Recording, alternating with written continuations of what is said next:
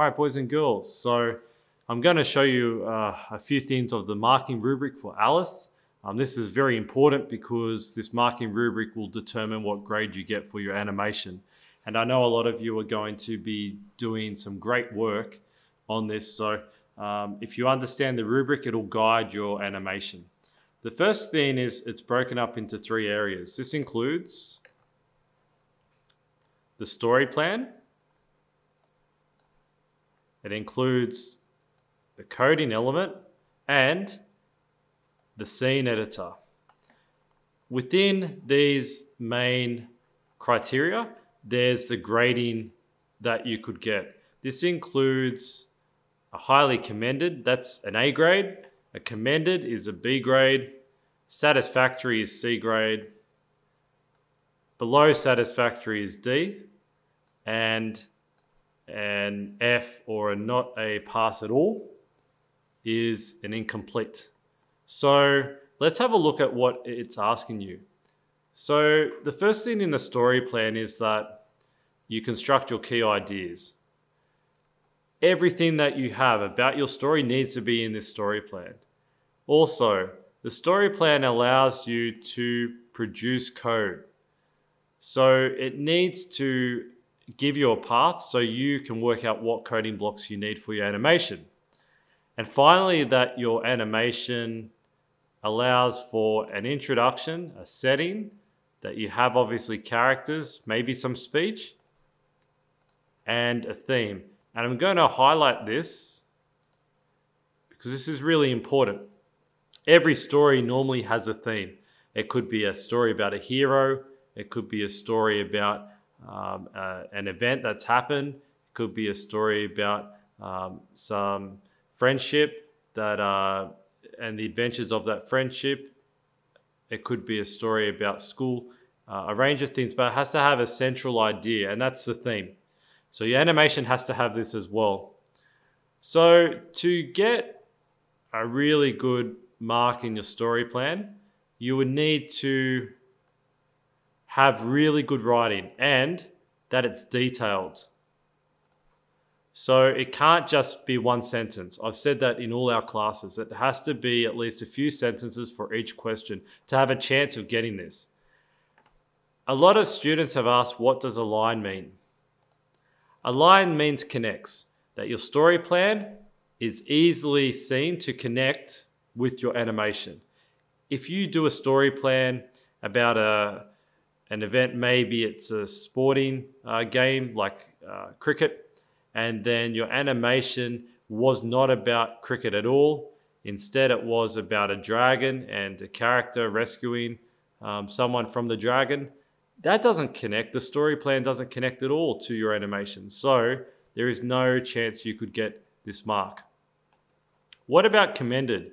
It's fairly similar to highly commended. But notice the difference. Good to detailed. Good is not detailed. Good is enough that I understand what's going on with your story. Again, it has to align to your produced animation.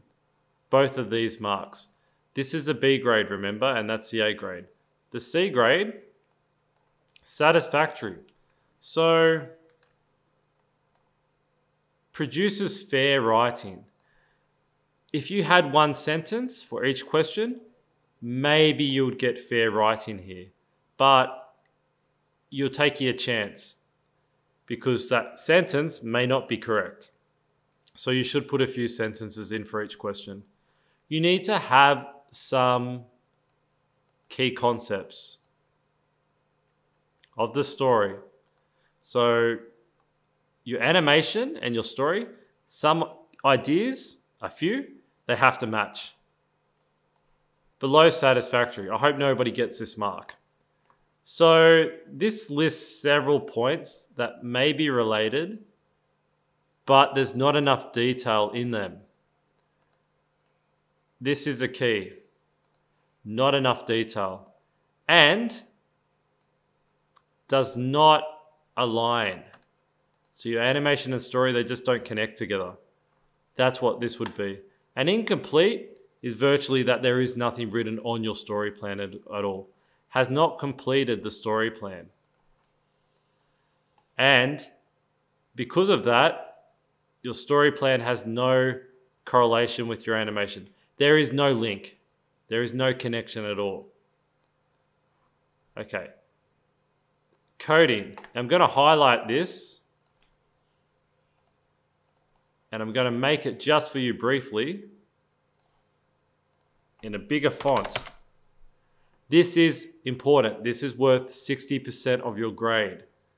There is no other area which is less important than the coding. If you have one object and you have many coding blocks, you'll get a better mark than if you only had one coding block and many objects. I hope that's clear. So to get a good mark in coding, you need to create code that enhances your animation. So you can put characters in Alice, but if they don't do anything, it's pointless. This is where the coding comes in. You use some of these commands. You don't have to use all of them. This one would be pretty common. Looping block as well would be common. This maybe not so much, but that doesn't mean that you wouldn't use it. And do in order is a fairly generic, which means a fairly standard coding block, which you will use. You could have more than these special blocks, but you need these blocks. And I've shown in other videos where they are in Alice. Lastly, that your coding shows me you can produce code in a logical order that allows the correct telling of the story that you've made. That is very important, okay? It needs a link and that your code reflects it. So to get an A grade in coding, I'm gonna show you something. So you need to have excellent use of code. Excellent, right? To create movement which aligns to your story plan.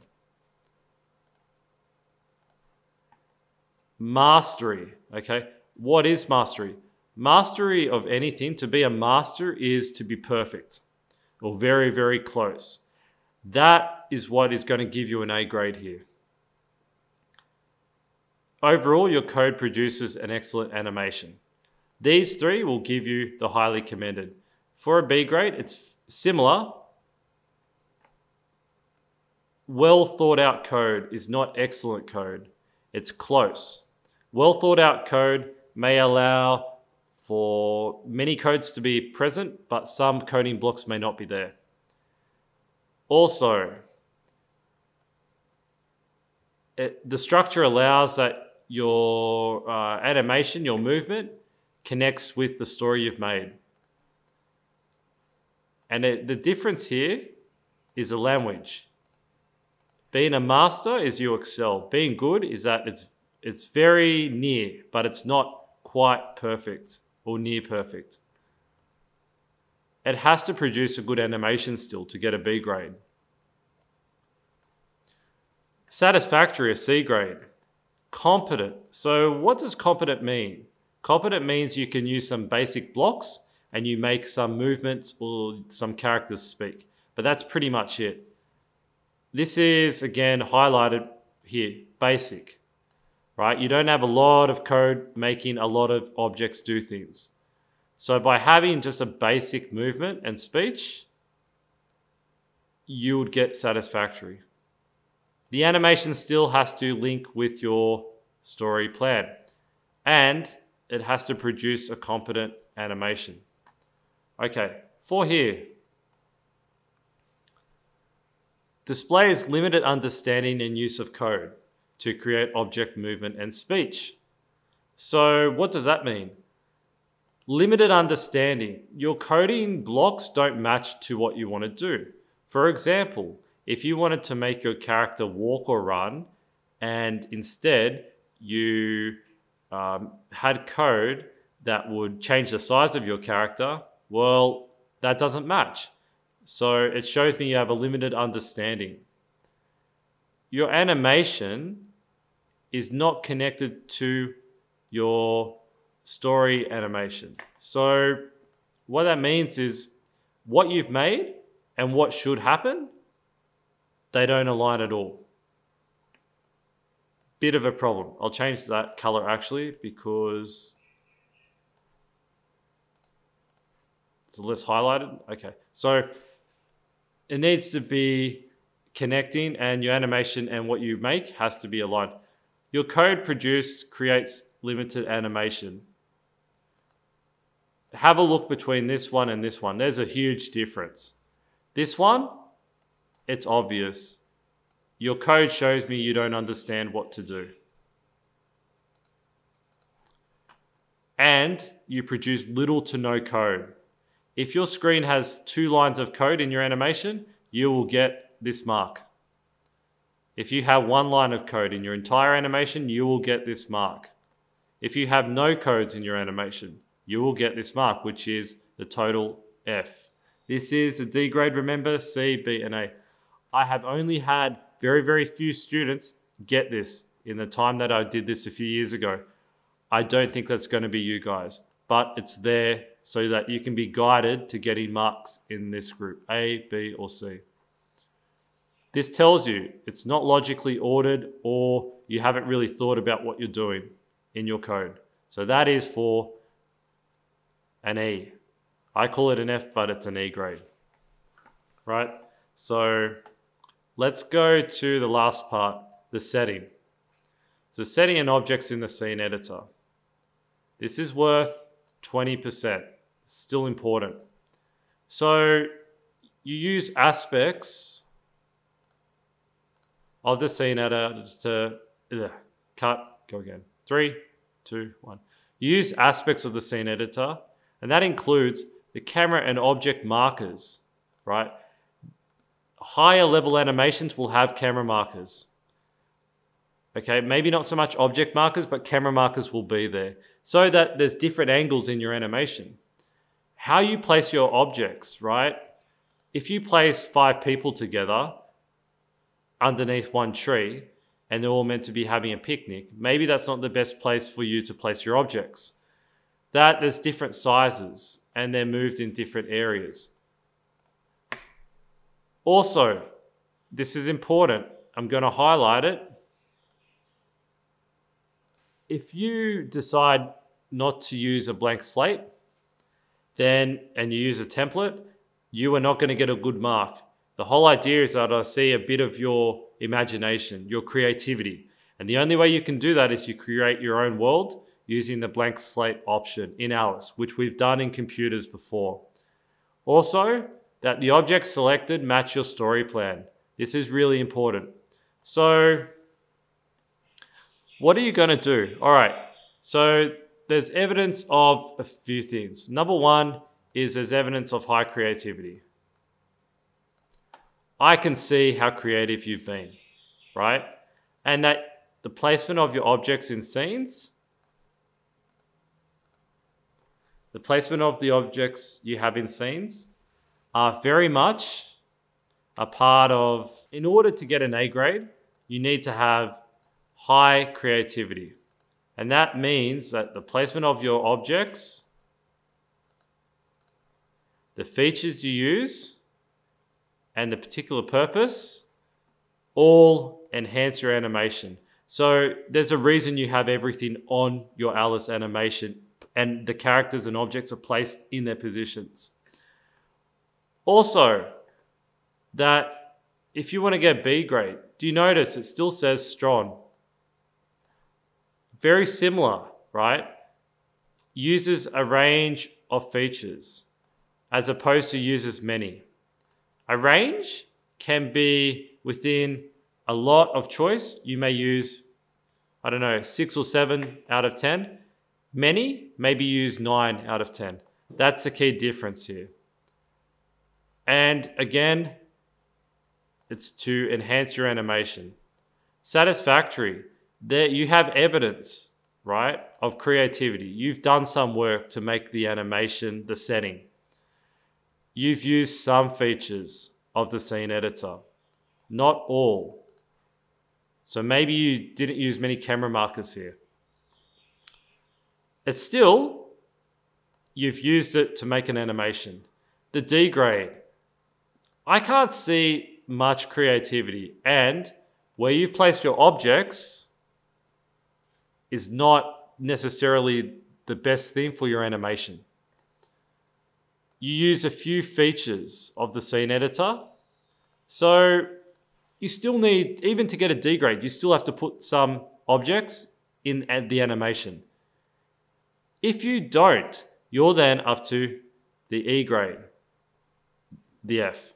And this is that there's little to no evidence of creativity and appropriate object placement. Little to no evidence, right?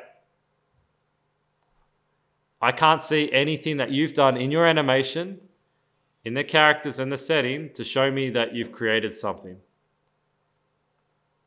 Little to no features of the scene editor. So you haven't used any character placement, any camera markers, you haven't used any props, any backdrops, nothing. Again, very few people will end up with this mark. So, I hope this makes sense. Remember, coding is most important. Without this, your story plan and your setting will not work well together. So make sure you do all three. This will help. This is the most important. And this will guide these two. So you need to do your story plan as well. All right, boys and girls, I hope that makes sense in the marking rubric. And if you have any questions, let me know. Okay, good luck, and I'll be sending more stuff out soon. Stay focused.